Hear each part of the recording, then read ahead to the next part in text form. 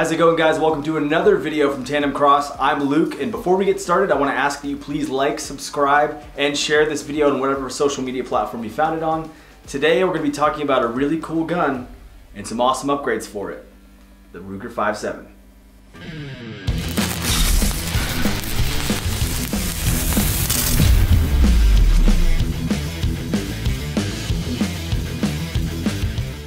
The RUGER-57 is one of those pistols that a lot of people are looking for, and the people that have them say they're awesome.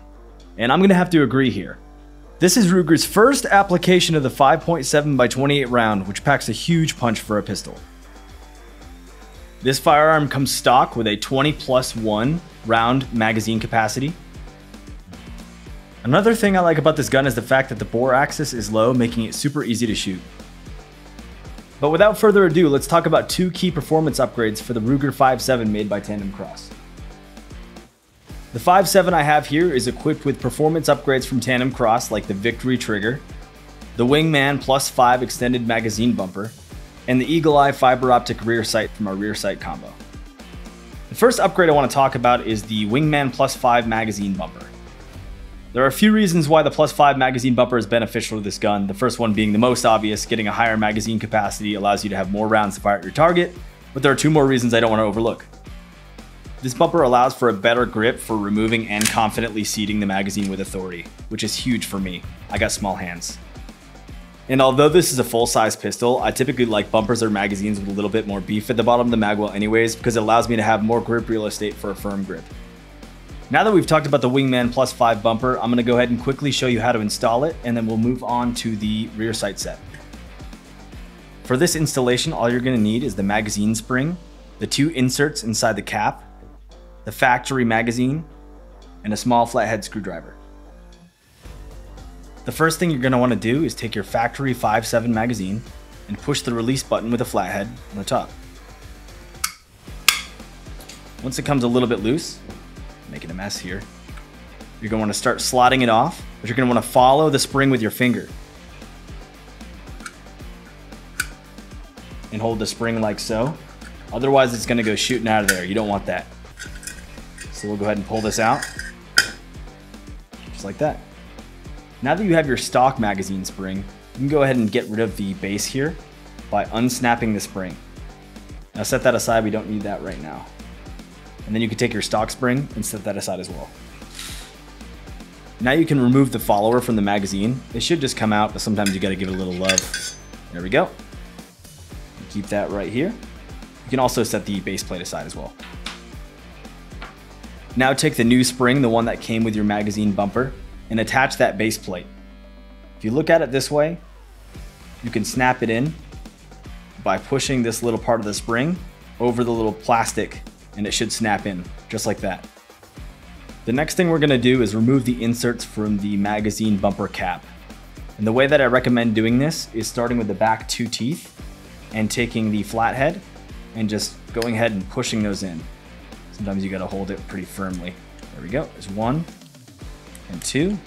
And then you're going to want to turn it over, and there's a double tooth that kind of looks like a single tooth. What you're going to want to do is actually stick the flathead in the bottom of it like so, push it in, and then up, and the inserts should come out. Now that you have your two inserts, you can go ahead and set those aside, as well as the cap. Now we'll take the new spring with the spring base attached, and we'll insert it into the pronged part of the follower, like this, and then kind of twist it up. You definitely don't want to just shove it in there, it won't align right, so make sure you're kind of tipping it in with the prong side, as you can see here. After that, you'll see that the follower kind of has the same markings as the magazine. We're going to go ahead and guide the follower up into the top of the magazine, and you'll see it at the top. If you have to pull the spring out to do it again, make sure you pull the follower out too and you reseat it on the follower like we just did. Now we're going to grab our first insert, and I typically like to start with the bottom one because it's easier for me to guide the spring like this than it is to try to hold it on top and drag it across the medic mat here. So get the one that actually matches the magazine ears at the bottom. If you see there's little ears here, there's little slits in the inserts here, and you're going to want to match those up. Now with the insert cut and the magazine ears lined up, we're gonna wanna put the button of the spring base into the little nook in the bottom of the insert here. And we're gonna wanna push it, being very careful not to let go of that spring until the ear fits right into the cut. Now I recommend holding this as you grab the other insert. As you can see, this ear will match with this cut. And we can go ahead and put the other insert just like that. Make sure you're still holding onto this because it is still under tension. You don't want to lose these. The next step is to take the magazine bumper cap, and you'll see that there is the back with the 2 teeth.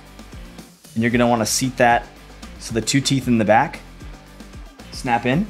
As you can see, they're locked in, and then flip it over and push down to get the double teeth.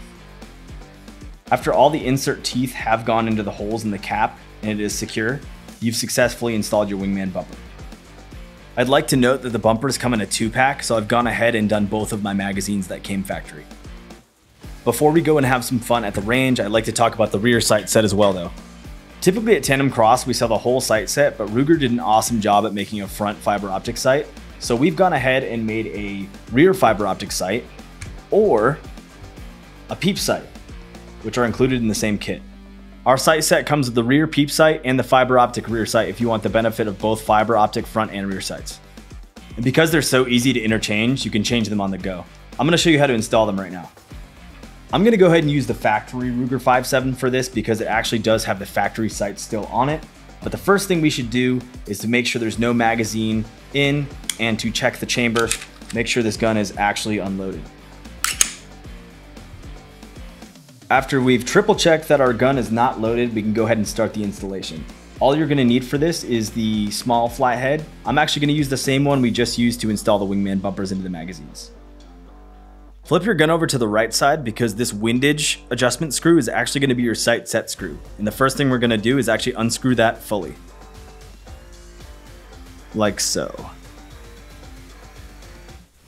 Once you have the set screw out, just set it aside. You're gonna need that in a little bit. And the next step is to actually take the sight, and I recommend doing this very slowly because there is a spring under there, and just guide it out with your finger so you don't lose that spring. And you'll kind of see the spring. You just very easily pull it out. Make sure you don't lose that, you're gonna need it later. Now take whatever sight you want to install. Here's the peep sight and the fiber optic rear sight. I'm gonna go ahead and install the fiber optic rear sight. The next thing you're gonna do is actually take that same spring that you just pulled from the factory sight, stick it in the hole on the right side of the fiber optic rear sight. Kind of get it ready to guide it in. And then what I like to do is you can push it down with your finger, but I don't want to pinch myself, so I'm going to go ahead and take the flathead and just push on that spring to allow the rear sight set to get snug right in there. Put this in by hand. That's the original screw that we took out of the factory sight.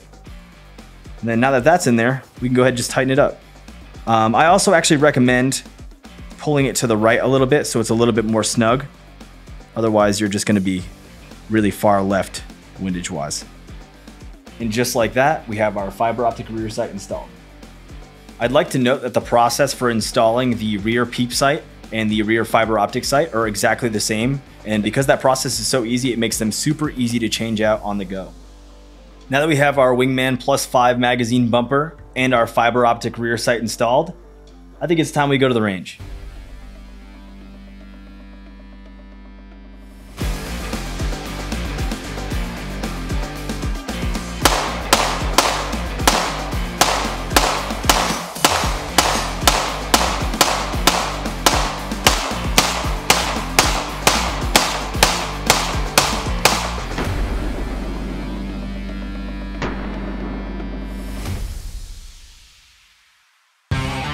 Make sure to like, subscribe, and share this video on whatever social media platform you use.